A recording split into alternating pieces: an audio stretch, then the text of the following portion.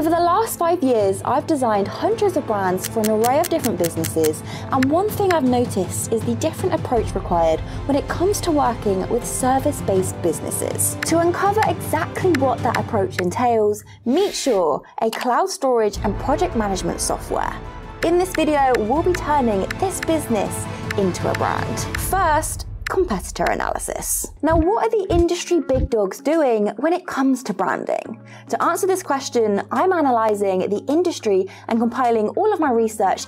With this insight into what the current market is doing, I can now start to think of ways to visually distinguish Sure from its competitors. This means it's time to create a mood board to showcase the style and direction that we want to go in for this brand.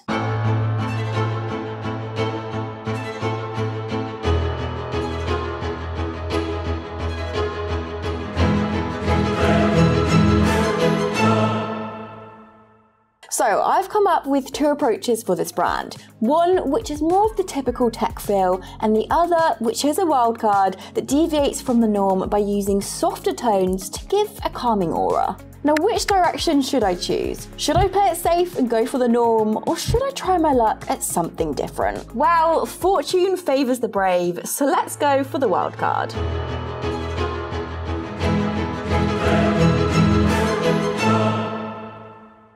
It is now time to design, but every artist knows how daunting a blank canvas can be. But this is why we did all of that research first. Throughout this whole design process, I will be constantly referring back to the project board, which will help inform my design decisions. So here's what I decided on for the font.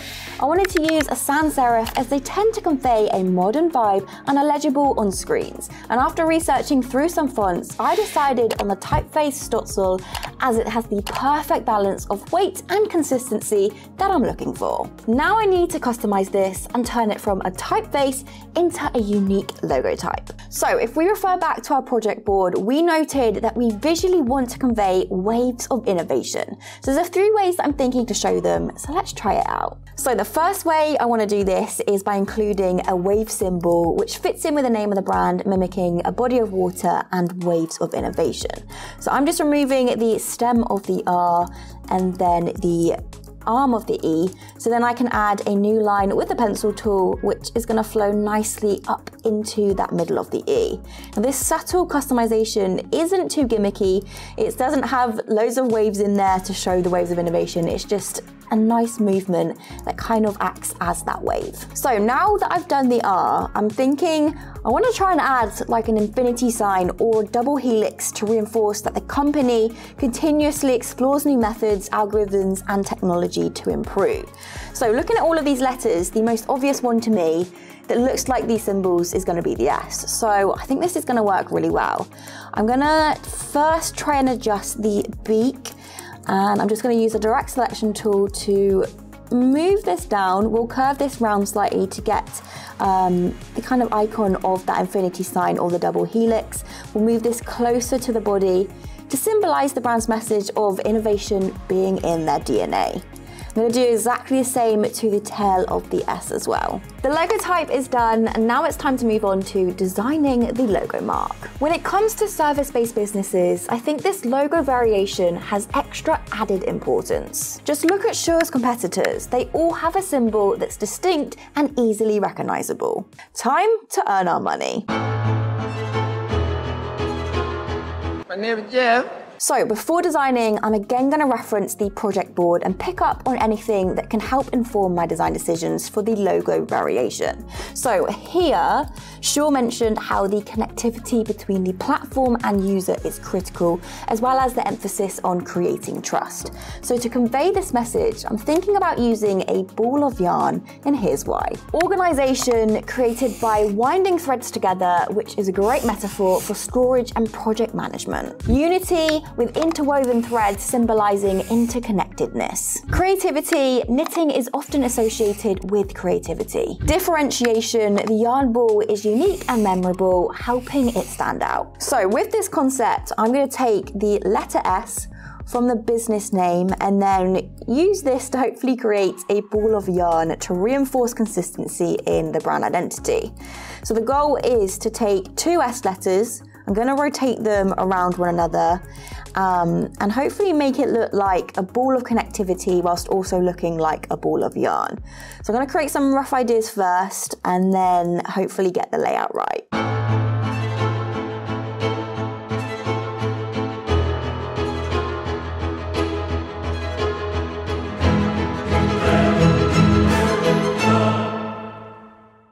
Now that I've got the layout right, it is time to refine this and make sure all of the proportions are correct. I'm going to be doing this by using the outer path and the shape builder tool.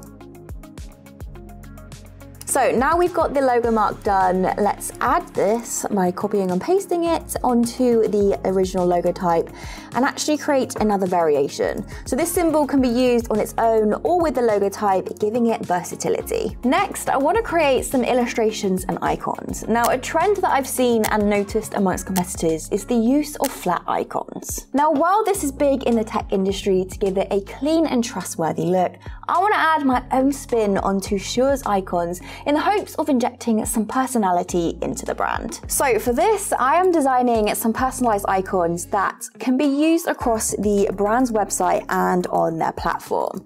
So I'm thinking of including maybe some items like a pencil, a notepad, possibly a dashboard that kind of looks similar to what Shure's would be, and then something to do with security like a lock and a key.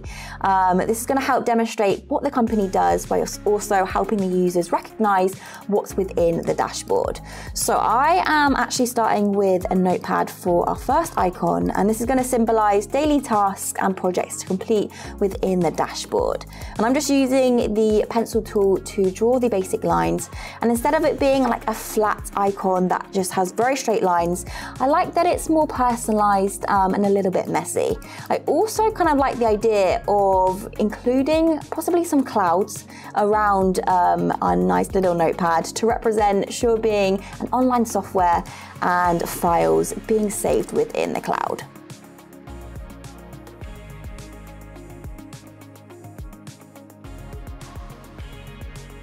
So the first illustration is now done, and I think this is going to differentiate Shure from its competitors because these illustrations just are full of personality, they're unique to the business, and they're very custom.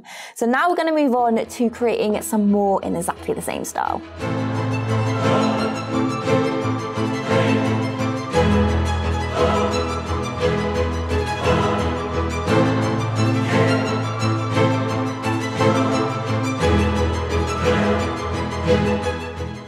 So here are our finalized icons, and these are going to look so great within the dashboard and within their website. I think they just ooze personality, they're fun, they're friendly, and they match exactly what the brand Shure is about. So now that the design stage has been complete, I need to decide on a color palette. So I'm now referring back to my mood board where I already started to test out some of the different color tones, shades, and contrasts. After 30 minutes of experimentation, I have decided on this color palette as I think it helps create a sense of calm, it conveys professionalism, promotes focus, it's soft, it's relaxing, and it also supports the brand's values of enhancing usability. Now all that's left is to sell the brand to the client, arguably the most important stage, so here's my plan to get them head over heels for this brand. First, create an array of mock-ups showcasing the branding in situations it will be used. Next, put together a 24-page document outlining the whole brand